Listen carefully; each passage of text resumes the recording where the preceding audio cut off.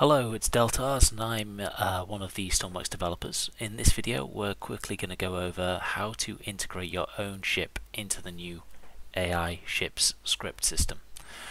So the way we've designed the Lua AI script is that it simply searches all of the missions that are currently active, and for any location within a mission, if it matches a pattern, we will include that as an AI ship in the script.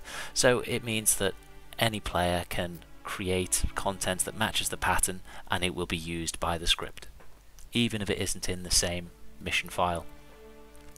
So I'm quickly going to go over the process, and essentially it just involves creating a vehicle that matches the pattern and creating a mission location that then matches that pattern. So here I've just taken one of the existing vehicles, I've painted the whole blue so we can see that this in fact does work, that it's a unique vehicle.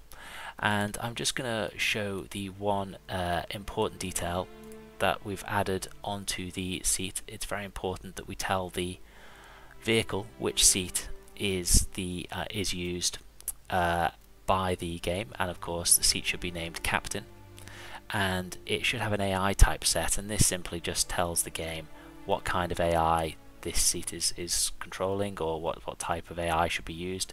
And in this case this seat drives the ship, so it's set to ship pilot.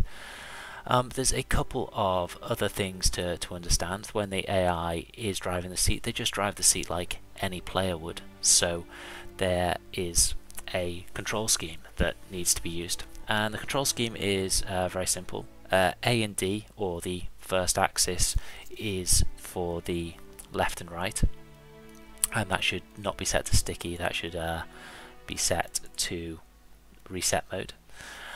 With W and S, this is the axis 2 is forward and backward, and this again, holding W should make the ship move forward, and S should make the ship move backwards. The AI doesn't deal with changing gears and so on, or clutch, so W and S needs to have some kind of automatic gear changing system if required, or use electric motors or whatever you want to do. But W and S, holding W should move the vehicle forward, holding S should move it backwards, and letting go should of course go to a neutral position.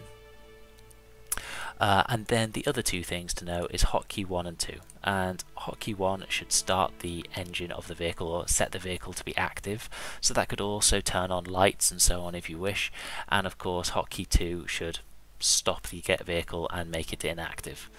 So it's a very simple control scheme, and that's all that needs to be done in the vehicle file. So if we then go into the mission editor, I will start a new mission file, and it's very important to name your mission file so that you can find it later. And we want to add a mission location, so not an environment mod, because environment mods are always spawned at the start of the game. This is a mission location, it's spawned by the script.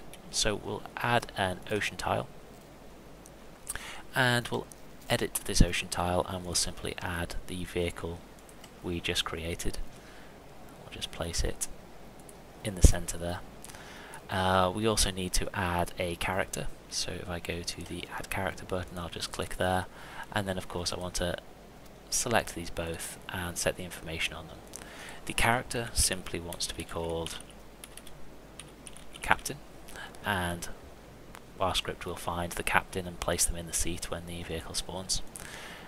For the vehicle, we simply want to name it type equals AI boat, and that just sets that's the required tag, and then the game is now going to recognize this location as a valid place to spawn an AI boat. So if we click off that, that's everything done there. We could of course add more locations if we wished, and we could have many locations. Each location would have a single vehicle and a single NPC to drive the vehicle in it, and we could add them all here. But for now I'm going to save them. I'm just going to save over my Deltars AI boat playlist, and that's all there is to it. So this script should now work. So I will return to the main menu, and I will start a new custom game, and I will just select my script, my new mission file, in the mission selector.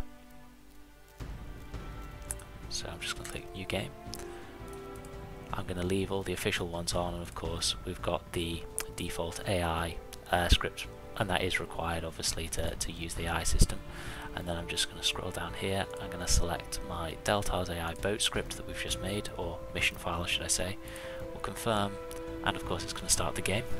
And then once the game starts, I will go and find this boat, and with the magic of editing I will skip the part where I am searching for the boat, and we should come back and we'll have a boat. And we found one. This is the boat we just added, and it was simple as setting up the AI type on the boat, adding it as the mission location, and of course getting the control scheme correct. And it's now sailing around the ocean. It is of course using the same pathing system and behaving in the same way as all boats. Thank you for watching. I hope the video was helpful.